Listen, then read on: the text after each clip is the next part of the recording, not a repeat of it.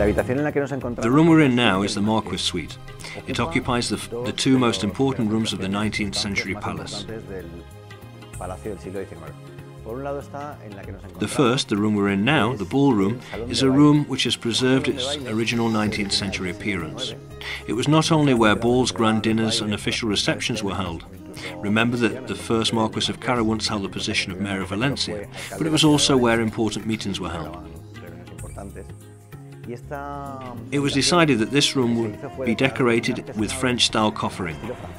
The style is considered somewhat antiquated for the period, but in this way, this decoration reflected the Marquis's pro-Bourbonic colours, that's to say, his allegiance to the king.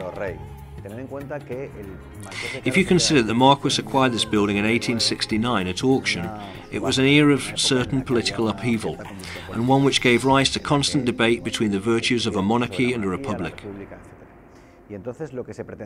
So, what he wished to convey with this coffering was, as then, that his family were clear monarchists or Bourbon supporters. Adjacent to this room is the Marchioness's tea room. The Marchioness was from a noble and very influential family of traders and landowners in the Requena area of Valencia.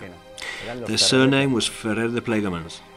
So, two great families were united. On one side, the García Caros of the Marquis of Caro, and on the other, the Ferrer de Plegamans, his wife's wealthy family of landowners.